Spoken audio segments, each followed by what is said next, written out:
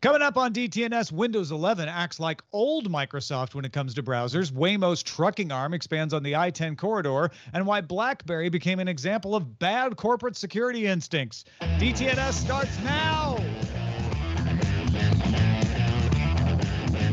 This is the Daily Tech News for Wednesday, August 18th, 2021 in Los Angeles. I'm Tom Merritt. In wet Salt Lake City, I'm Scott Johnson. And in drizzly Southern California, I'm Roger Chang, the show's producer. We were just talking about old-timey TV shows and why they didn't have a narrative arc. If you'd like that wider conversation, become a member. Get our expanded show, Good Day Internet, at patreon.com/DTNS, where you can join our top patrons like Eric Holm, Carmine Bailey, and John and Becky Johnston. Let's start with a few tech things you should know. Two stories released to Apple's security policies today. One, Germany Digital Agenda Committee Chief Manuel Hoferlin wrote a letter to Apple CEO Tim Cook asking the company to reconsider its CSAM filtering plans. Also, Apple has appealed a copyright decision it lost to Corellium, which makes simulated iPhone software that security researchers and others may use to examine how the devices function. Apple makes a version of its software available to security researchers, but it is more restricted than what Corellium offers. Apple settled most of the claims with Corellium out of court. Now on to Intel. They're planning to shut down its RealSense computer vision division in an effort to focus on its core chip business. RealSense's portfolio includes stereoscopic, LiDAR, and coded light cameras across various form factors. Intel said it will continue to meet commitments already made to existing RealSense customers. Apple announced its SharePlay feature will not ship with the initial release of iOS 15. It's been disabled in the iOS developer beta 6. Company made a SharePlay development profile available for devs to keep working on integration. This is the one where you can watch something along with somebody else on FaceTime. Company plans to release the feature in a software update later this fall. Nikkei Asia's sources say the surge in COVID-19 has slowed down Apple, Google, and Amazon's shift to production from China to Vietnam. Google Pixel 6 and Apple's latest AirPods and upcoming MacBooks are reportedly intended to shift to Vietnam for production. Smart home products from Amazon recently shifted to Vietnam as well and have also faced delays due to a surge in cases of the virus. T-Mobile confirmed 7.8 million current users and more than 40 million past or prospective customers who applied for credit had information stolen in a data leak. This data included names, date of birth, driver's license, and social security numbers. It did not include phone numbers, account numbers, PINs, or passwords. However, a different leak included 850,000 prepaid customers, and that one did include PINs. Those PINs have since been reset. The company is offering impacted parties 2 years of identity protection services. Wow, that's pretty good. All right, let's talk about trucking. Yeah, let's do it. Let's do it. I got way more info about Waymo's autonomous trucking arm. By the way, this is not an arm that hangs out of the side of your truck. We're talking about that part of their business. Waymo Via, it's called. It's building a trucking hub in partnership with Ryder in Dallas, Texas. The company has been testing its Waymo driver platform on Class 8 trucks with companies like J.B. Hunt on Interstate 45 between Houston and Fort Worth down there in Texas. The new hub that it's building will help Waymo Via expand operations beyond I-45 onto I-10, I-20, and connect with Waymo's Phoenix operations. I am telling you, the day that I went and saw Logan in movie theaters and I saw those autonomous driving trucks, I thought that is a reality I can get my head around. And Tom, we're finally heading toward Logan Town. Yeah, blow the horn. I think Waymo Via may be the more commercially viable part of Waymo before its passenger car service is. Even though they're offering commercial passenger car service in Phoenix, it's very limited. It has not been expanding. There's even been some scuttlebutt that some of the engineers are leaving Waymo on the vehicle side. But Waymo Via seems to be trucking along real strong here. And that seems to be industry-wide. We are seeing trucking, logistics-oriented autonomous vehicles leading the way in commercial viability. This indicates, the partnership with Ryder is smart. Ryder's got a huge fleet. And so part of this will be fleet maintenance and making sure that the trucks are good. And as they are able to ramp up autonomous trucks, they'll just go right into that fleet. You still need some humans on board, so they'll be able to draw from that pool because these are not level 5 autonomous trucks. In fact, I think it's with Daimler that Waymo Via is investigating level 4 autonomous trucks. Level 4 means you still need some human supervision. They have to be on predetermined routes. They can't just go driving all over the place on their own. But when you're talking about trucks, you stick them on a controlled access highway like the interstate system in the United States, and they do really well. And it's more efficient. Does seem like, I mean, it's not quite as the crow flies when you're talking about these routes, but it does make a lot more sense than an average driver who's just in a car and how many stops they might make and how many random decisions they might have to make. This is just load it up and send it. So for now, people in there until we get to a further certification. But my question is, should that industry start worrying about, job loss? This is one of those questions that always comes up. I tend to lean into the idea that oftentimes we don't see it right away, but these kinds of innovations lead to other and better jobs, maybe even in the same industry, maybe to support these new initiatives, whatever. But, it's easy to look at this if you're a driver or otherwise involved in that industry and go, oh, great, computers are going to take over the freight business. What are we going to do? Well, and this is one of those industries that's worth paying attention to because in general, people overreact to automation. Automation doesn't necessarily lead to job loss. We've talked about it before. Bringing in computers and putting a bunch of secretaries out of work did not lead to, years and years of secretaries out panhandling. It meant that you could now hire those same people for other jobs and provide services that you couldn't before. Ideally, we will see improved customer service because companies who cheap out on customer service won't have to because they'll be saving all this money on automation. However, in trucking, you don't have as much of a clear path to transferable skills. So eventually when you're like, yeah, these trucks can drive themselves, they don't even need a person on board, a truck driver can't go like, oh, well, so I've got an obvious place to go and now provide benefit to the company that they couldn't afford before. So that is something to get ahead of now as this ramps up is like, how are you going to help truck drivers transition to other jobs? The other jobs will be there, but they may require some retraining. They may require some skills. And this could be an area where it has a bigger impact, I think. All right, time for another China crackdown update. Crack. Tencent's WeChat was listed in a government notice Wednesday.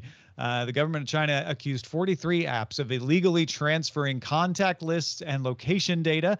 WeChat, of course, a super app in China, used for everything. That's a big one. Alibaba's e-reader was on this list. iQIYI was also on this list. That's a video service. The apps have until August 25th to fix the issues.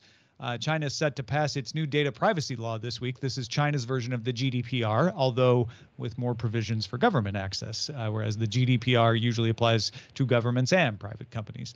Tuesday, the government issued new draft guidelines on anti-competitive practices that forbid blocking a competitors' products from platforms, forbids paying cash for fake reviews, and forbids taking competitor data and more.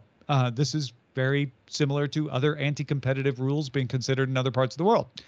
China's President Xi also announced Tuesday that he encourages, quote, high-income individuals and businesses to do more to repay society. This is where you need a little Kremlinology or Politburoology or whatever you call it in China, which people are taking this to mean, hey, big tech bigwigs making a lot of money. You need to just come up with things to do to keep me from coming at you. Still, Tencent posted a 29% rise in Q2 profit. Its gaming revenue, which is under fire, slowed a little. Also, I think people are just not gaming as much as they tended to go back out after lockdowns. But fintech picked up the slack. Tencent doubled its overseas revenue in 2020 to 7% of total sales. Still small, but that may be a pathway forward for Tencent, is to do a lot more overseas. In the earnings call, Tencent President Martin Lau warned investors to expect more regulations from China, but noted that, quote, regulation of the internet is a global trend, and it's not just limited to China. It's actually happening in the U.S., in Europe, but China is really a bit ahead in terms of the execution of the more structural regulation framework. First in regulation. Martin Lau's like, China. Lau also said, from our understanding, the government actually wants to foster a long-term sustainable development of the internet industry. Basically, I read that to mean like, dear government, look at us. We're going to be a team player. Lau also said, our attitude during this wave of regulation, we want to embrace this environment fully, and we want to establish ourselves as fully compliant. Please. Wow. Also good news for Baidu. You may think of Baidu as like the big search engine in China, which it is. But Baidu's trying to change that perception a little bit, announcing a second-generation AI chip. The Kunlun 2 can be used for autonomous driving and has entered mass production. That's music to President Xi's ear, because that's what he wants people to do. Shift a little of that energy off of social platforms onto hardware. Start making some chips domestically. Baidu also showed off a concept robocar and redesigned its taxi app with ambitions of making autonomous taxis available commercially in some cities within the next couple of years.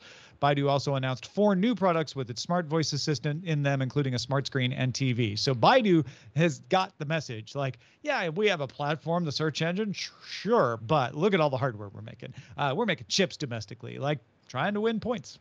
Yeah, I kind of, when you mentioned this earlier in prep and even again here, that's my biggest takeaway here is it feels like they don't think they, meaning the government, don't necessarily think sustainability and strength comes in the form of TikTok came up or is over here and all these social services, and we got huge gaming companies, and these services and internet sort of social networks are not the long game. The long game is a little bit more traditional. If you think about it, it's us making actual stuff that the rest of the world is going to want, that we're going to want, and will make us, more viable everywhere. And I think that's probably true. We can have all kinds of conversations and arguments about how they get there and if this regulation is actually healthy in the long run or whatever. There's a lot of, political stuff around that as well. But at the end of the day, I think I kind of agree with this idea of it can't all just be, is everyone using us to search? Is everybody using us to post their videos? And is everybody using us to talk to each other? Those are cool, and I think you can still have those, and they certainly already do in a very major way. But if I were them, if I were any government, I would try to push toward, I don't know, a more hardware-based, actual tangible-based sort of change to that kind of, the technology space in my country. So I don't know. It's hard to argue with. Let me argue with it then. Argue. Because the problem is that's not where the demand is. And there are lots of companies who do it way better than you. China's not really expecting to market to the rest of the world. They'd love that. But first, they'd like self-sufficiency. They would like Huawei to be able to build a Huawei phone without having to rely on the United States. And they've got years to go before that happens. Usually, you let the market decide. Even China lets the market decide in technology where the money should go. What President Xi is doing now is really worrying investors, worldwide investors in Chinese companies, because he's saying, I'm not going to let the market decide anymore. I'm going to decide. And I'm going to decide that they spend money on something that the investors have thought others do better. And that has investors really getting cold, saying like, okay, so you're hurting the business that's doing well, and you want them to pour money into the business that they haven't been competitive in. Doesn't sound like a good business plan to me. I think I'll drop my stock. And you've seen stock, even with these good revenue numbers, dropping for a lot of these Chinese companies because of that. Well, it'll be interesting to pay attention to that one. You'll follow all of that stuff right on this show. All right, let's talk about Blackberry. The phones. Remember them? Well, it's not really phones anymore. They're now a security and industrial software company. They announced Tuesday the discovery of BattleLock, a vulnerability in its QNX operating system. QNX is used in cars, factory machinery, medical devices. You could even find this stuff on the International Space Station, which is pretty cool. Other companies like Microsoft announced and patched the BattleLock vulnerability in May. So you might ask yourself, why did it take BlackBerry so long to address this thing? Well, Politico sources say BlackBerry initially denied BattleLock's affected, or that it did affect QNX, although U.S. Cybersecurity and Infrastructure Security Agency, or CISA, believed it did. So when CISA finally convinced them, BlackBerry, they created a patch, like you think they might, but said it preferred to reach out to customers privately to warn them of the flaw rather than make a public announcement. Except BlackBerry also admitted it didn't have a complete list of everybody that used QNX, because BlackBerry licenses QNX to be included in products that it doesn't necessarily sell or doesn't sell at all. Politico says CISA has had to create a PowerPoint to explain to BlackBerry what might happen if they didn't publicly tell everybody about this vulnerability. And the head of CISA Cyber Division, Eric Goldstein, said this: while we are not aware of any active exploitation, we encourage users of QNX to review the advisory BlackBerry put out today and implement mitigation measures, including patching systems as quickly as possible, unquote. He did not comment on BlackBerry's delay in the announcement. Oh boy, yeah. So it's I could feel the anger already of several people in the audience against BlackBerry. But before you tar BlackBerry with your brush, keep in mind that there go so many other companies that you don't hear about all the time because they didn't have CISA on their back because the security vulnerability wasn't as high profile. This is high profile because QNX is in everything. It's an embedded system. It's in ATMs. It's in factory controlling. And that's why BlackBerry didn't have a comprehensive list of who's using it, because BlackBerry provides QNX to other OEMs who make products. And BlackBerry doesn't have their customer lists. It just knows like, oh yeah, they pay us for using QNX. So what was going on here is the old-fashioned way of thinking of like, well, we don't want the bad guys to know the vulnerability is out there, except that it was revealed in May that it's out there. So even though you didn't say it was in QNX then, the bad guys were looking at QNX to see if it also was there. That never works. Usually the bad guys will find it anyway. Second was, we didn't want the embarrassment. You know, we wanted to go privately to our clients, say, hey, you need to fix this, but we don't want the blowback because we're a security company and we don't want to look bad. Those days are over. Every company has these things. And what makes you look bad is not confronting it. The modern way, the 2021 way, is to go like, hey, good news. We found a vulnerability. Here's how to fix it. We don't think it's actively exploited. Everybody get on it, okay? Good job, team. We found the vulnerability, which is what Microsoft and others did back in May. So it's not good news in that it's BlackBerry not moving with the times and acting old-fashioned, but they're not the only ones. It's a corporate culture thing that really just needs to be stamped out. It's probably worth mentioning too that there is a mindset. If you told me this company was Technotronics Incorporated LLC.com or whatever, and they had this vulnerability, I'd go, oh, interesting. Okay, well, it sounds like everyone's on it. They're going to have to deal with it, and CISA's all over them and all this. But because it's BlackBerry, our brains go, gink, it's BlackBerry, and it's fun to hate on them because they sure screwed up back in the day, and now look at them screwing up again. Like there's a little bit of that mentality going on, and it's hard to avoid, but yeah. Well, folks, if you try to hide the BlackBerry patch, you end up in a thorny situation. All next week is DTNS Experiment Week. While much of the world vacations in the summer, we're swapping out our normal DTNS show and trying out some new show ideas hosted by DTNS producers and contributors. So instead of just taking the show down for a summer vacation, we're going to give you a Chris Ashley barbecue tech show, a Jen Cutter state of video gaming, Rob Dunwood with a second look at tech, Rich Stroffolino's Ask a Luddite, and a few more. It all starts next week, Monday, August 23rd, right here on the DTNS feeds. This story is going to make you feel like it's 1999. Oh, Windows 11 is changing how users manage the default browser. When you install a new browser, the first time you click on a link, you'll still be given a choice to select a browser and always use this app. That hasn't changed from Windows 10. However, here's what has changed. If a browser prompts you to make it the default, or you just plunge into the settings yourself, things will be more complicated. In Windows 10 right now, you go to settings, you go to apps, and you choose default apps from a bunch of categories. One of those categories is web, and under web, you can choose from any installed browser or look for an app in the Microsoft Store. Pretty simple.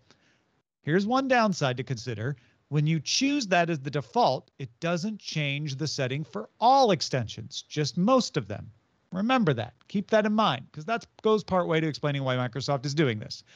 In Windows 11, the categories are gone. When you go into default settings, it doesn't say email, web, etc. Instead, you choose an app. It's a list of apps, and you can search, choose an app, and then go in and assign that app to defaults by extension type. For browsers, you're given multiple options: HTML, HTML, PDF, SHTML, SVG, WebP, XHT, XHTML, FTP, HTTP, and HTTPS. So if you want to change your default browser from settings, you have to make that a browser the default for each type. And even when you've changed all those, you'll get a message saying, hey, before you switch, try Microsoft Edge. It's fast, secure, and built for Windows 11. You're going to get nagged. Microsoft describes this as giving customers control of defaults. A Microsoft spokesperson told The Verge it's meant to let users, quote, customize and control defaults at a more granular level, eliminating app categories and elevating all apps to the forefront of the defaults experience. And granted, Ars Technica pointed out, SHTML not handled in Windows 10 when you change the default web app. So this is giving you that control right up front. The Verge's Tom Warren found that Firefox has already adapted to this. And so when you go into Firefox and say, make this the default browser, it handles it for you without you having to go into the default app settings. But none of the other browsers have done that yet. And even when you've gone to the trouble to change the defaults, it isn't always respected. Windows 10 already ignored the default browser in search and the taskbar widget. And Windows 11 ignores the default browser choice in all widgets and search, sending all users to Microsoft Edge for those. So a lot of people frustrated, Scott, about this one. Yeah, my first feeling is, okay, I like my extensions to be proper, to work well, whatever that may mean. If I install something new on a computer and it just kind of knows, well, I should be the king of your PDFs now, I kind of like that. I don't have to dink with it. I kind of know I installed it for that reason, and it's going to work. And if I want to go change it, I can change where things go. Now, this is a lot of extensions. They're all web, not all, but they're very web-centric extensions. Right. And because chances are, I'd kind of like an all or not. Let me be granular. Bingo. That's fine. Yeah. But let me have a switch that says, I would like all of these to default to Firefox or Chrome or whatever it is I'm choosing, or all of them to Edge. That's why I don't necessarily buy their whole, we're giving you more power and more tools and more whatever. You're giving us more busy work if we truly want to avoid Edge and use something else. I happen to think Edge is pretty good right now and a decent choice for a desktop operating system or a desktop browser solution. That aside, I don't like this feeling of well, it's sort of all set for that now, but if you want to use something else, you better come in here and really noodle around in the details. I think you're asking a lot of people. Remember, Microsoft is not a person. There's not Bob Microsoft that sat down and made this policy. Microsoft is a lot of people. Are there employees of Microsoft who feel like, you know what, the more we can nudge people to use Edge, the better, and maybe they'll get frustrated, but whatever. Yes, there likely are. But there are also engineers who thought this literally, I believe, thought no, this is better. Give people control over this. Let's put it in the beta, see how it works, and we can adjust from there. So hopefully what happens is those engineers rule the day, and they are able to hear Scott and go oh, you just want to select all? Yeah, great. Yeah, we can put that in there. Or make it even easier. Bring back the categories and let me say, I'll let you handle it, or I'll click here to customize, which granted is more like what Windows 10 was doing. So maybe they don't want to do that. But if it's time to call Microsoft on their bluff. If your idea was we put it out there to hear what people think and we'll adjust. There's lots of us who don't like this and want an easier way to set a default browser. Yeah, right. I agree. And there may not be a Bob Microsoft, but there is a Microsoft Bob. There was. There certainly was. Good news, you guys. Sit back and relax because Snob OS's Nika Montford is back to spotlight another black tech entrepreneur. Take it away. Hi, this is Nika Montford of the Snob OS Show, back with another episode of Teching While Black. In this segment, I bring awareness to an innovative Black leader in technology. This week's spotlight is on Vanessa White, the first Black woman to lead a NASA center.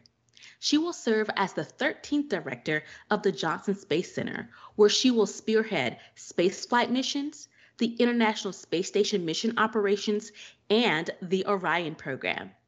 A native of South Carolina, she earned a Bachelor of Science in Materials Engineering and a Master of Science in Bioengineering from Clemson University. No stranger to the NASA community, she is a 30-year veteran of NASA.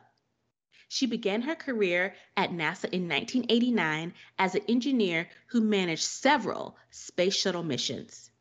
Among numerous prestigious awards which she's earned, 2 NASA Outstanding Leadership Medals and 2 NASA Achievement Medals are both in the rank.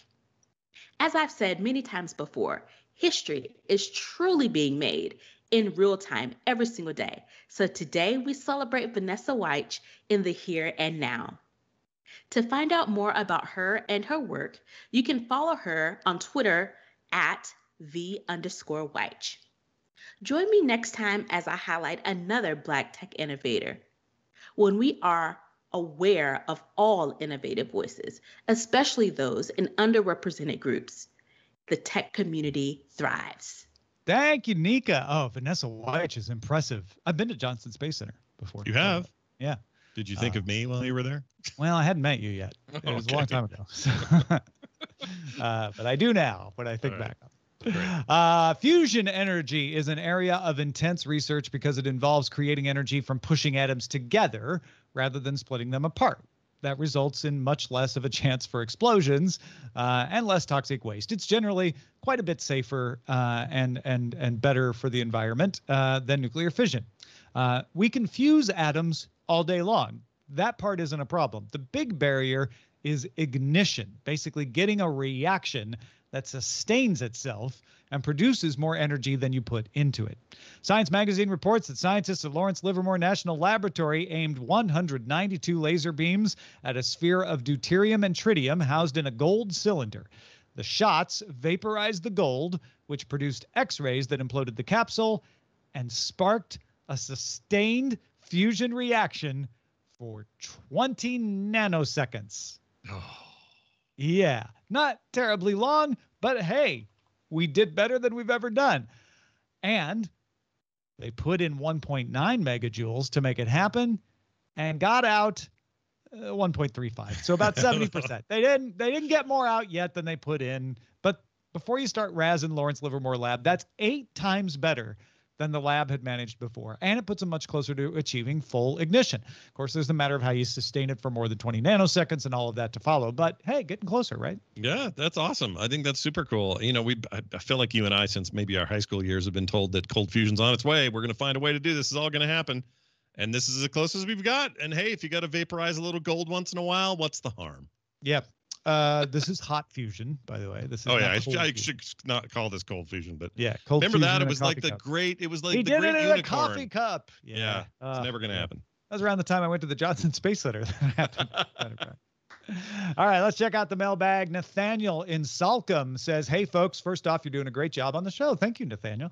I'm looking to buy my first 3D printer, and I realized been a while since I've heard anything on DTNS on this topic. How about a roundup of where things are in the industry and a look at where the tech was a few years ago and where it could go next? Also looking forward to the great August Experimental Week." Nathaniel, thank you. I'm glad you're looking forward to Experiment Week. This is a great question. 3D printers have not been in the tech news, and I have a few reasons why I think that is. A lot of the 3D printing investment and innovation is happening at the industrial level. So you're getting a lot of like 3D printing food, 3D printing industrial parts that's happening. And it's not at the consumer level that you can buy. And while we do touch on industrial and enterprise on this show, our focus is consumer.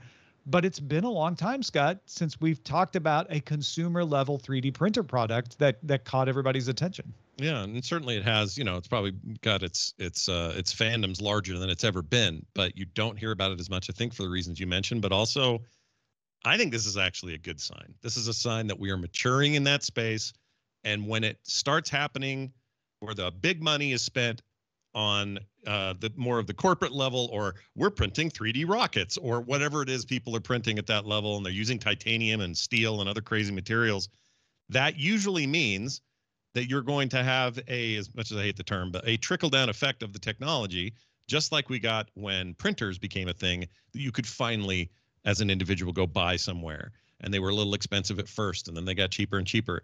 And the efficiency went up, what they could do, what they're capable of went up.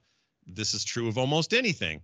Kind of starts huge, giant mainframe computers, and now you're walking around with a phone in your pocket. Sometimes it takes a long time, but this feels like progress to me. And it doesn't mean that there aren't amazing things happening in the creator community or otherwise with personal 3D printers. It's just that we're now past that stage of this is a weird anomaly that only 3 people in the whole neighborhood have. And now we're to this place where, oh my gosh, this entire restaurant was prefabbed by a 3D printer. I can't believe it. Like that's progress. We're moving. There was a time, late 80s, early 90s, where personal computers faded away. There was a lot of enthusiasm for it in the early mid 80s. Yeah. Personal computers kind of faded away, and everybody thought of personal computers as a business thing. Well, you do that in a business. If your business needs it, you get the business machine and you buy the business. Compaq, IBM, HP. Sure. And it wasn't until the late 90s, mostly with the internet, that everybody started needing a computer. And people were like, oh, well, maybe I do need one at home, even if I'm not Bob Business. So I don't know why everybody's Bob today, but that's just who they are. I love it. So I think 3D printing is kind of in that same stage where there was a lot of enthusiasm, a lot of press around, look what you can do in your home for an affordable amount. Now there's all the people who were using Amigas, the analog of them, using 3D printers. You just don't hear about it as much. We know someone who's in this business. Maybe we can reach out and get them on. But if anybody is in there themselves and an expert on it or knows a great expert to talk to, email us feedback@dailytechnewsshow.com. Hey, a special thanks to Bob Coles, one of our top lifetime supporters. We like to highlight the folks who have been contributing consistently over the years. Thank you, Bob, for keeping us afloat for all these years. We really do appreciate it. If you would like to get your name on the show, you don't have to spend years and wait for us to get there. If you've never supported us before, if you haven't supported us in a long time, start right now. $2. $2 gets you all the month's episodes without an ad. And we'll read your name on the show then as a new boss. We're down 15 bosses this month. We're hitting those summer doldrums. So now's the time to jump in if you really want to make a difference. Patreon.com/DTNS. Thank you, Scott Johnson, for being with us as always. What you got going on? All sorts of stuff. As usual, I would just point people toward frogpants.com. We now have a trilogy of game-related shows that really focus in on different aspects of the video game world. A lot of that stuff we get to talk about here, and if you want an expanded look at some of those issues facing the gaming world, you can try Core, you can try our indie show called Boop, or you could try The Instance, which is pulling back and expanding and covering more content than ever.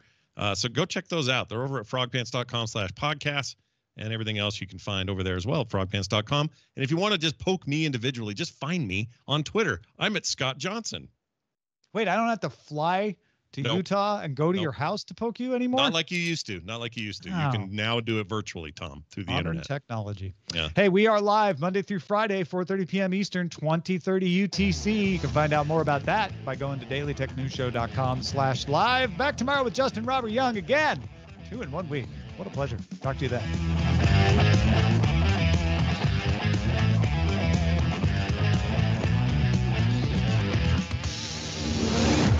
This show is part of the Frog Pants Network.